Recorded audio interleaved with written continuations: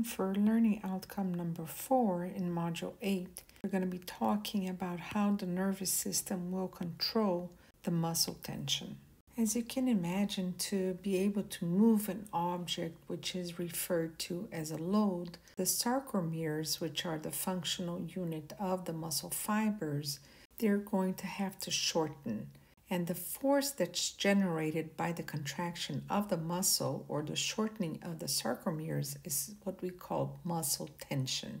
However, this muscle tension also is generated when the muscle is contracting against the load that does not move, and this will result in two main types of skeletal muscle contractions, which are the isotonic contractions and the isometric contractions.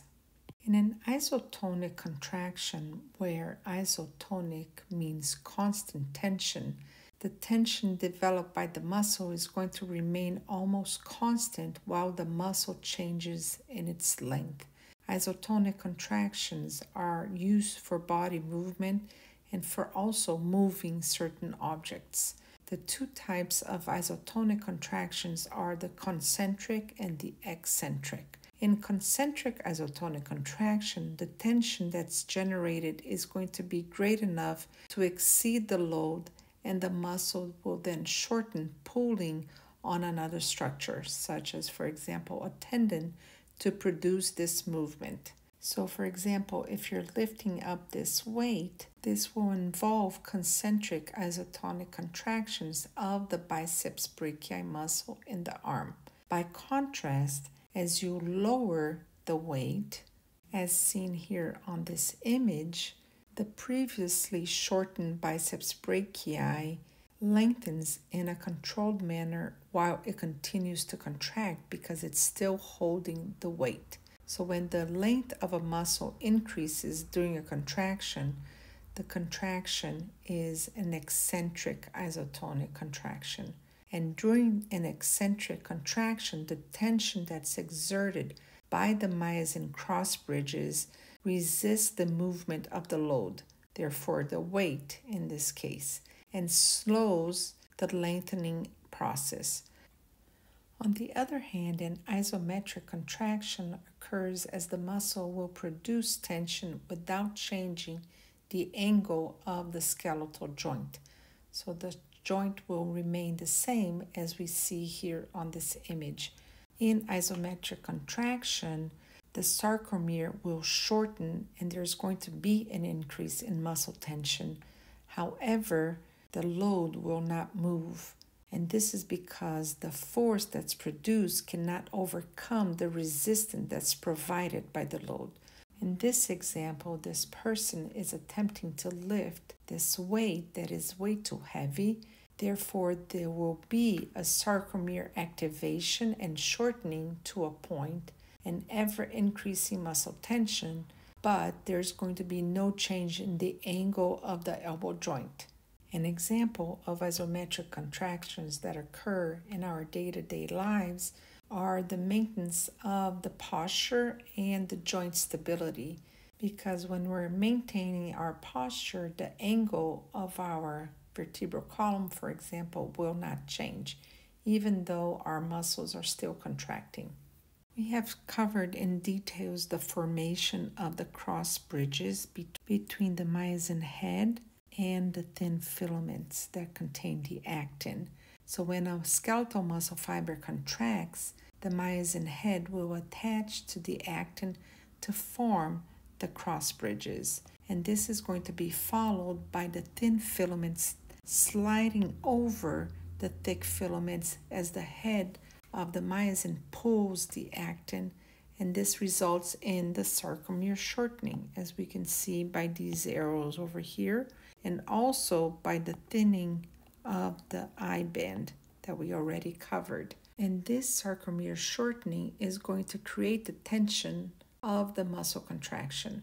Now these cross bridges, they can only form where the thin and thick filaments already overlap. If they don't overlap, there will be no way for the myosin head to be able to attach to the actin filament, so that the length of the sarcomere has a direct influence on the force that's going to be generated when the sarcomere shortens.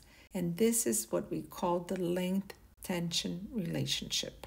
In the ideal length of a sarcomere, it's going to be important for us to see how much these sarcomeres will produce the maximal tension to allow for the shortening and contraction of the muscle. So we can say that the sarcomeres will produce this maximal tension when the thick and thin filaments overlap at about 80 to 120%. So let's see, right over here would be your 80% going up, and over here would be your 120%.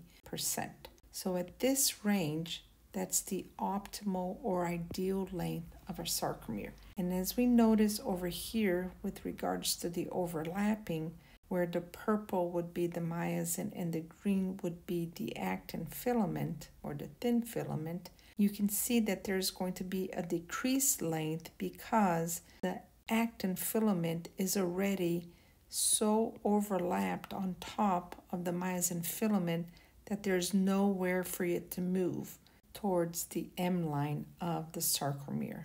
On the other end, there are no cross bridges that can be formed because there's no direct contact of the myosin head with the actin filaments. So therefore, it cannot form the cross bridges to be able to contract the muscle.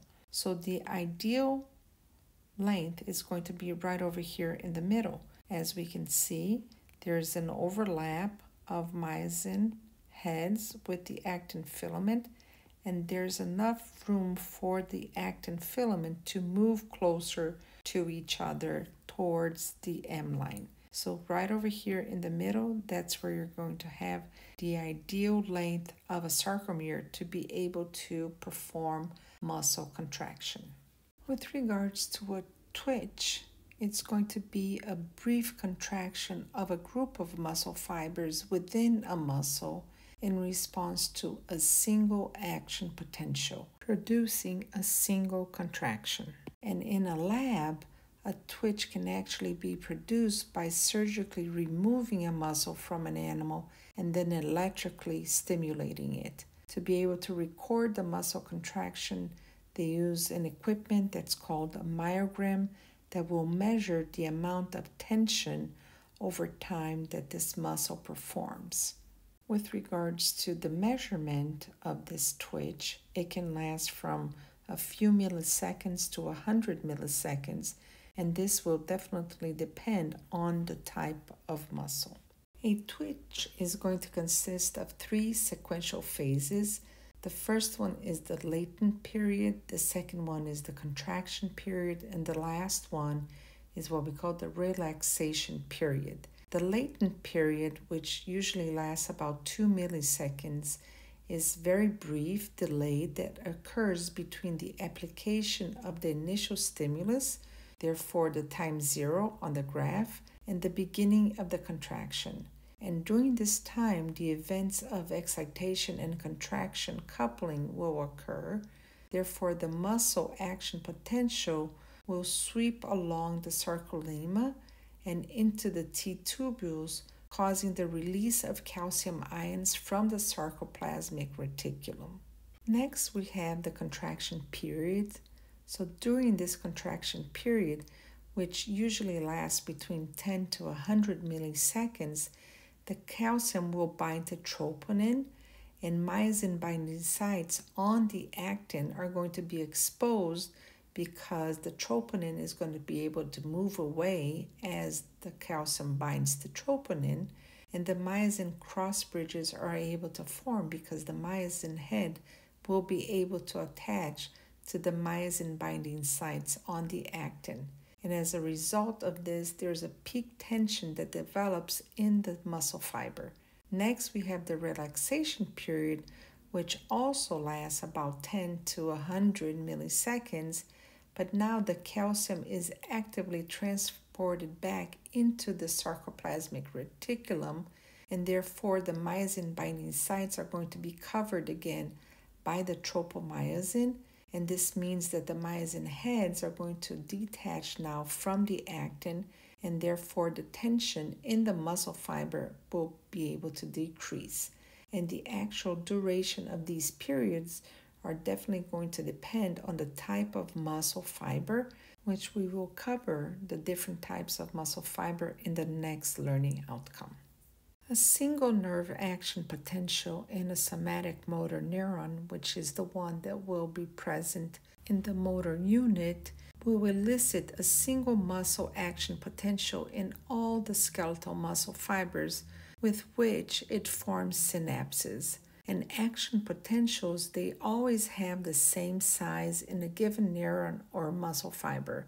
By contrast, the force of muscle fiber contraction can vary. A muscle fiber is capable of generating a much greater force than the one that results from a single twitch.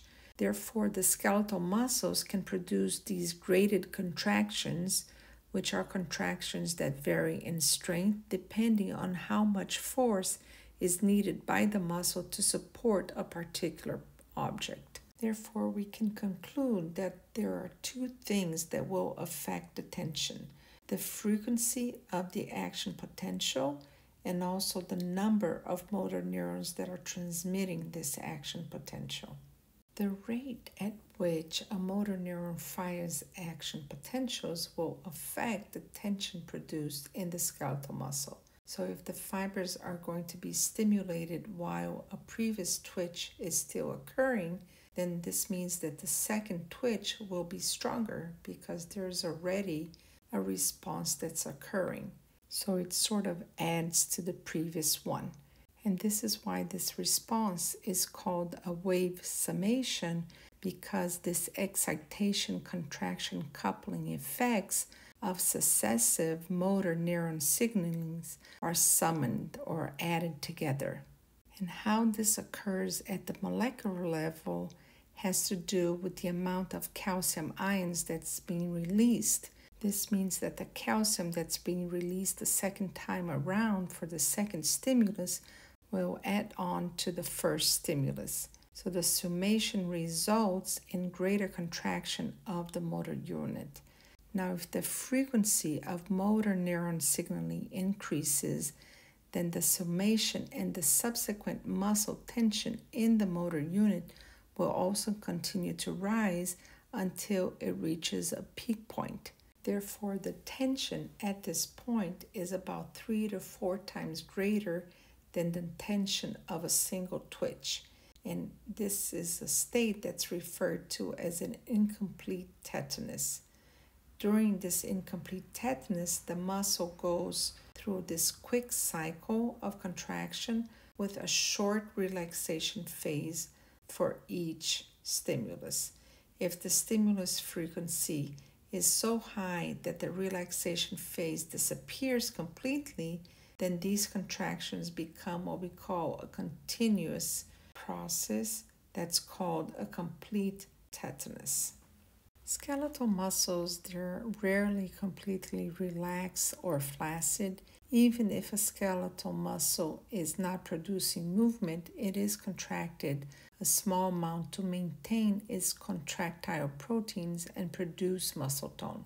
This tension produced by muscle tone allows muscles to be continually stabilizing joints, for example, and also maintaining the posture.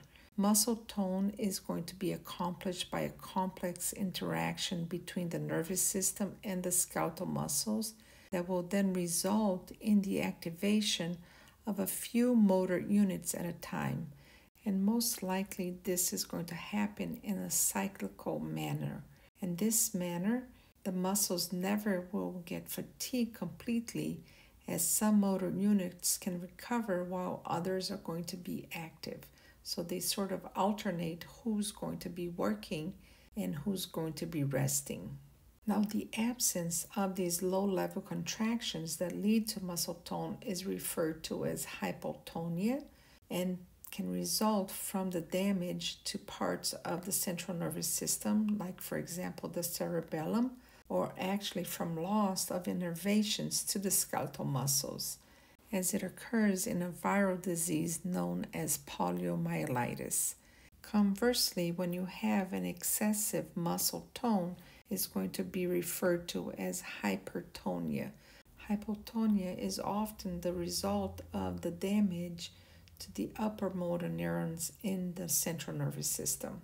And it can be present, for example, in individuals that have Parkinson's disease, where their muscles are always very tense.